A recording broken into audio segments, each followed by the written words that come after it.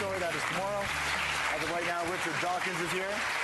The Greatest Show on Earth, which is his latest book where he thinks he can prove evolution. If you have one single thing that you can say that definitively proves that evolution is a fact?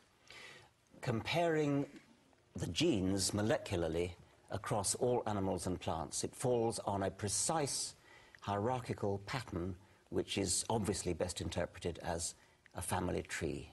And this becomes possible, quantitatively possible, because all living creatures have the same genetic code, which means you have literally reams and reams of textual information, just like a book, in every cell of every body, of every creature, and every plant in the world. Doctor Who is fictional, we know that, right? And you should know that. Doctor Who is not real.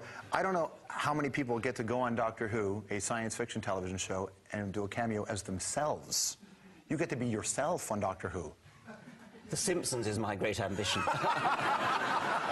That's what it is? That'd be a pretty good one.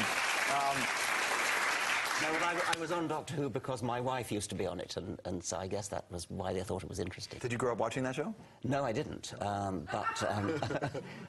But I've watched all her tapes since. Okay. Yeah. Do you have a guilty pleasure television show? Do you sit back and watch, like, Flavor of Love or something like that? Do you have one? I've never heard of that one. Yeah. You're not missing anything, man. Well, I love The West Wing. Yeah. ER. Yeah. How about a favorite movie? Do you have a favorite movie? Oh, well, old British comedies, like The Lady Killers. The real Lady Killers, not the ridiculous one that they made up recently. Yeah, the American one. The real British Lady Killers. Who's your favorite world leader of all time? Barack Obama. Yeah? Yeah. Now, what is it about Obama that you like so much? I mean, a wonderful leader, such a breath of fresh air after the appalling debacle of the last 8 years. Intelligent, eloquent, sympathetic, thoughtful, and really interested in getting the right things done. What's the one song that if it comes on the radio, you're certainly going to turn it up in the car and you're going to start moving your head? Oh, my God, these questions. Well, because we already know about how you think about other stuff. We need to understand Dawkins the man. Yeah, okay.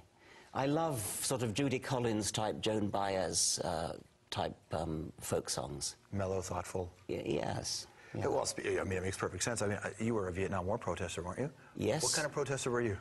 Yeah, I mean, I was in Berkeley, California in the late 60s, and that was the place to be if you want to get involved in that kind of protest.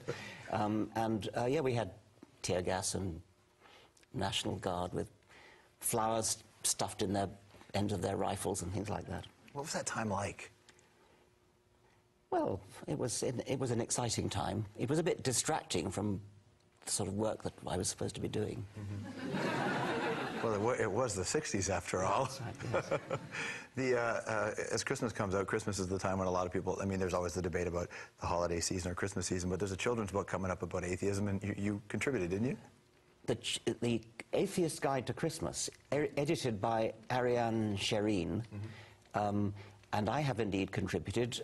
I contributed a short story written in the style of P.G. Wodehouse.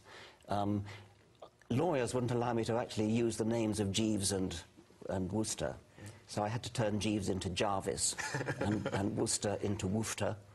And it's a story about Bertie going around London and seeing one of these buses with an advertisement on that says, "There's probably no God, so stop worrying and enjoy your life," or something like that.